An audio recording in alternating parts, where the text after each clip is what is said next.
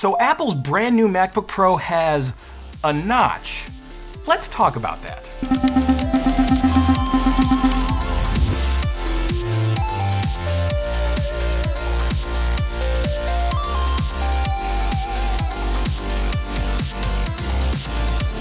Hey guys, how are you all doing? If you're new here, welcome. My name is Krazy Ken, and today Apple released the brand new MacBook Pro. I'm still using an 8-year-old MacBook Pro, so as you could probably imagine, I've been waiting a long time for this. So let's talk about it, talk about the features and the specs and that notch. That was kind of a last-minute rumor that popped up yesterday, and well, it's real. Also, I did purchase the new MacBook Pro, so subscribe and stay tuned. I will test it out in person in a few days when I can get it. So the short of it is there's two sizes, 14-inch and 16-inch, and you can get them in space gray or silver, and they're not using Intel chips anymore. They are Apple Silicon based. And with that, they're using the new M1 Pro and M1 Max, which are leaps and bounds faster than their previous generation Intel counterparts. But performance isn't the only thing that's important here. Steve Jobs talked about this a lot. It's performance per watt. So they can run with really great energy efficiency, which means less heat, less fan noise, and more battery life. So on the 16-inch, we're looking up to 21 hours of video playback in the battery life, which is way more than I thought it was going to get. But we're also looking at 3.7 times faster CPU performance and 13 times faster graphics performance than what it's replacing. A little more details on that. Here's the Pro, here's the Max. Love the purple color. Steve Jobs would appreciate that.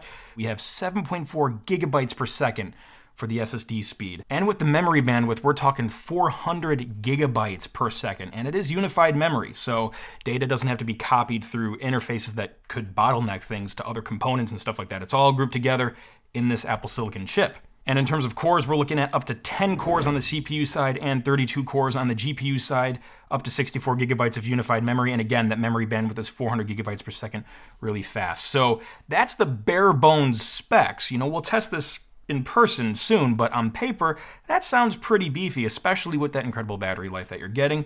But the things I'm most excited about are the new design and features. Specifically, Apple backpedaling a little bit. You know, the ports, for example. Apple went all USB-C Thunderbolt 3 earlier, and I was a little disappointed about that because you need a lot of conversion technology to adapt all your stuff. But on my older system, I still have all the ports I know and love, and thankfully, Apple went backward and did that with this new MacBook Pro. So not only does it have that newer design with the flat edges and all that, but MagSafe is back with MagSafe 3, and we get Thunderbolt 4, still got a trusty headphone jack on there, and SD-XC. So the SD card slot is officially back, and HDMI. You're ever plugging into a TV or an HDMI monitor, you don't need to carry around a dongle anymore. The HDMI port is built right in, so I'm super glad Apple put those ports back on there. And also, no more touch bar. I know some people like the touch bar. Let me know if you guys did. Personally, I didn't really like the touch bar. I think it's something I could have gotten used to if I had to, but I prefer the physical keys. And in fact, they did go back to that and they made the keys full height as well. So you have those traditional, familiar, physical function keys with the special media controls and brightness controls on there, and Touch ID, which is super nice for me. That's not anything particularly new to a Mac laptop, but for me, on this 8-year-old system, I don't have Touch ID, so that'll be nice to have on there going forward. And looking at the front with the screen open, you can see it kind of looks thicker visually, but according to the specs, the 16-inch model is actually only 0.02 inches thicker than the one it's replacing. So it's not that thick. It's actually just mental measuring in my head. It's not thicker than this. But the feet do look a little more pronounced, which I think is an interesting thing. I'm not 100% sure why they did that design change. I don't know, maybe it helps with thermal control, air flowing underneath, but either way, I think it looks okay. Some people may be quick to judge the design like they were with the white bezels on the iMac, but I tell you gotta see this stuff in person to get a much better idea as to how it really looks. Because even I thought the new iMac was okay looking, but when I saw it in person, I was like, whoa, this is much cooler. And one way you can kind of get that experience without physically going to get your hands on the product is you can use the AR on Apple's website with your iPhone or whatever, and you can actually simulate what the product looks like in your house, which is pretty cool. So, new design, the ports are back, the touch bar is gone, thank goodness. It's Apple Silicon, so it's super fast and incredibly efficient on the battery life. So now, let's talk about the elephant in the room, the notch. And more specifically, the display as a whole. So it is a liquid retina XDR display, which means it is HDR compatible, 1000 nits sustained brightness.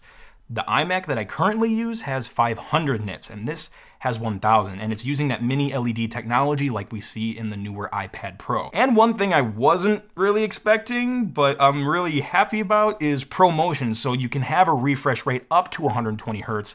Like this is currently 60. Now you're watching me at 24 frames per second, but the screen will actually refresh at 60 frames a second. This new one will refresh at 120, but it will adapt as necessary so it's not killing your battery life. And Apple specifically mentioned for video pros, you can set a manual refresh rate if you have to, so it's cool that they left that in there. And yes, I've been putting it off enough, right? Okay, you want me to talk about the notch probably. So let's talk about that. What's the deal with the notch there? So this was kind of a last minute rumor. I mean, sort of. Other people like Rene Ritchie were saying the notch is gonna come for a while, but I don't think people were really talking about it until just super recently. And I wasn't sure if they were gonna do it or not, but they did.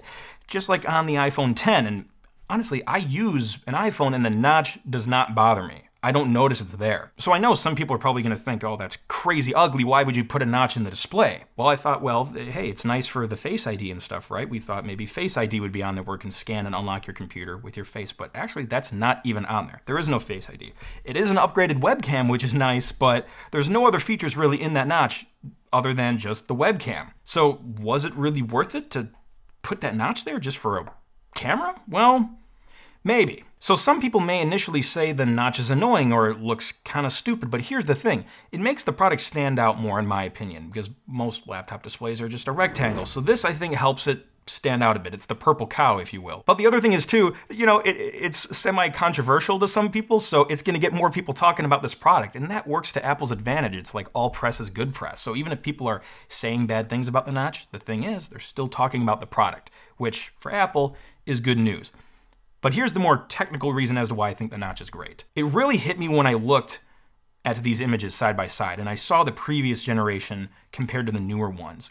Yes, there's that notch in there, but you get so much more screen real estate. The bezels are so much thinner. So yes, you have this little bit of space that's being taken up, but look at how much you used to have taken up with these thicker bezels and everything. You can now get so much more space on your screen just by sacrificing that notch, which in my opinion is totally worth it. And more importantly, if future technologies and features come out, like Face ID, now the space is there for Apple to put that in. So it's kind of like a future-proofing thing. Because this is a really rich display, when the pixels are off, the blacks are really black. So when you take an app in full screen mode, you'll see that software-wise, this area is just filled out with black, and the notch essentially disappears, and then it kind of looks like a traditional bezel, but you still get those really thin bezels on the side. Also, another interesting thing I noticed is they went back to removing the MacBook Pro badge from the front. It's now underneath on the bottom, just kind of like what they did with this model, except it's bigger. So I thought that was an interesting design change. So let's talk about cost. In the US, the prices are $19.99 for the baseline configuration for the 14-inch and $24.99 for the baseline configuration for the 16-inch, which honestly, especially considering my laptop is 8 years old, that was plenty for me. So now just for fun, let's max it out and see how much it costs. So the cool thing is all of the ports are available on both sizes, so Apple's not skimping out there. So we have all the ports. We have, let's go with the 64 gigabytes of memory. The most expensive part is gonna be the storage. I personally don't need more than a terabyte, but that is gonna be the most expensive part. So now we have 64 gigabytes of unified memory, 8 terabytes of storage, the big display, all the ports, and 10-core CPU with the 32-core GPU and 16-core neural engine. So altogether, that's $6,099 before tax. That's the max price. But if you don't really need all that storage, you can get the fastest MacBook Pro with all the features and 1 terabyte of storage for $38.99. I really think Apple brought the MacBook Pro back. It's been a little disappointing to me lately, and they really delivered here. They ticked all the boxes on my wish list. I was thinking maybe Face ID would be nice, but I don't care that that's not in there. So personally, they checked everything off, and I think they just totally blew me away. The battery life lasted way longer than I could have hoped for.